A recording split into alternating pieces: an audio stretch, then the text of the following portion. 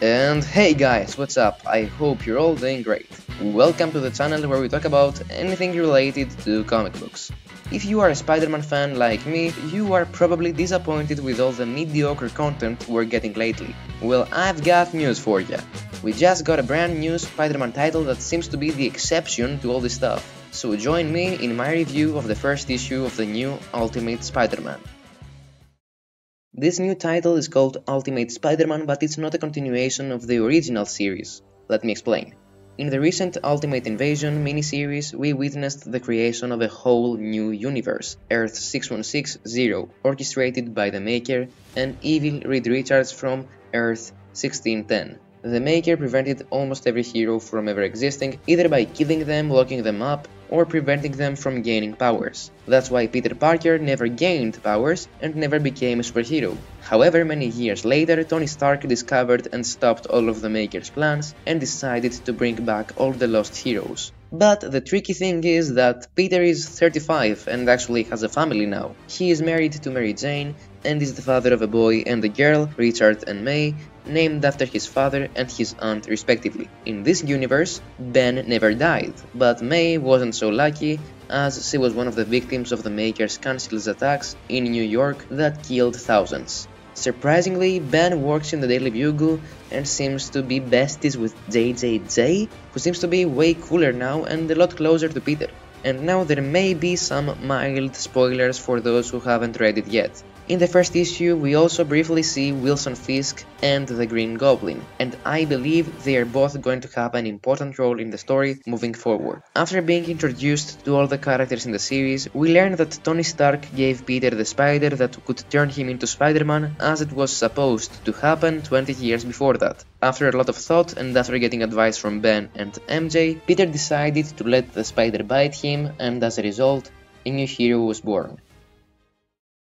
I have to be honest, I was kinda hesitant with Hickman as the writer because he didn't handle Ultimate Invasion very well, but man, this was superior to everything I've read in years. Like, the only bad thing I found in this story is the fact that it's not actually set in the main Marvel universe. So be aware, I won't be talking about negatives because it just doesn't have any. Hickman's writing makes you want to keep reading, and even though it's kinda long, it's such an amazing story that 20 minutes of reading feel like 5. And when I was done reading, I was just shocked by how good this was. And now I want more. Hickman does a great job introducing the main characters while also establishing Wilson Fisk, aka the Kingpin, as one of the villains. And something nice is that they managed to recap the events that led to the creation of the Ultimate Universe in a different way than they usually recap stuff. You usually have to learn what happened previously through some large text or a few pages dedicated to that purpose, but in this story,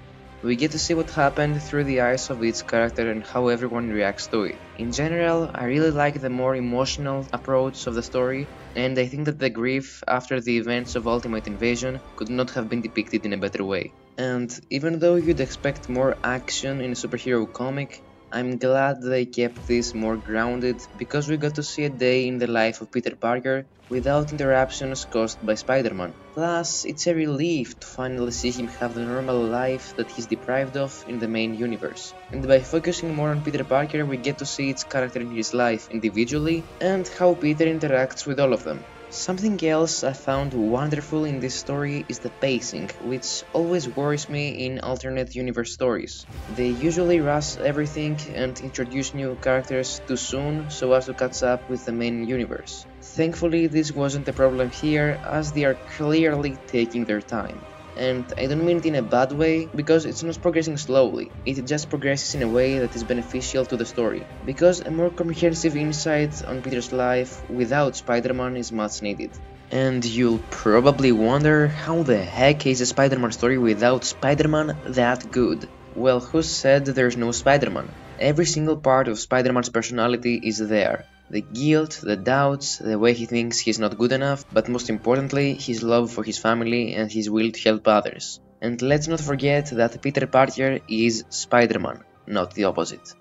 Last but not least, this is one of the most original Spider-Man origin stories I've ever read. In most alternate universes, we see other events leading to Peter's transformation or other ways in which he's transformed, but this is the first time he isn't even transformed. Just saying, there will be some mild spoilers, so you might want to skip this part. This time, the spider bite never happens, because the Maker prevents it so Peter never becomes Spider-Man, or at least until Tony Stark sends him from the future, the spider that can change him, in order to restore things to as they were supposed to be. May's death instead of Ben's is also something I found really interesting. All these are kinda different than the usual, huh? Hickman has brought so many fresh ideas, and I think it's imperative that Marvel lets him cook.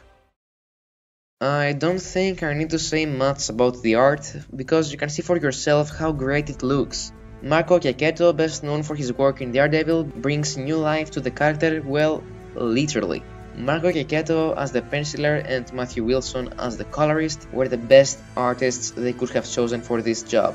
Checceto's art is so detailed, but without too much realism, because let's not forget it's a comic and we want to see something different than reality. And in general, it just feels so mature. Wilson also does an amazing job coloring by using a unique combination of lighter with darker or warm with cool colors. All these give a more serious yet joyful tone to the story, which I think is perfect for an older Peter Parker since he's more mature now, but we can't forget it's Spider-Man we're talking about, a character whose jokes and positivity through hard times are a crucial part of his personality. So I don't wanna judge too early, since this is only the first issue, but remember my words when I'm telling you that this series is going to be the best of 2024 and possibly become one of the best of all time. It's a must read and a 10 out of 10 for me.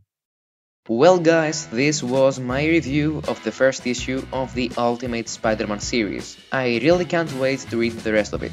And please tell me in the comments what you think and if you're excited for the next issues. If you enjoyed this video, then please hit the like button, subscribe, and why not allow all notifications. And if you want the complete Spider-Fan experience, you could as well follow me on Instagram.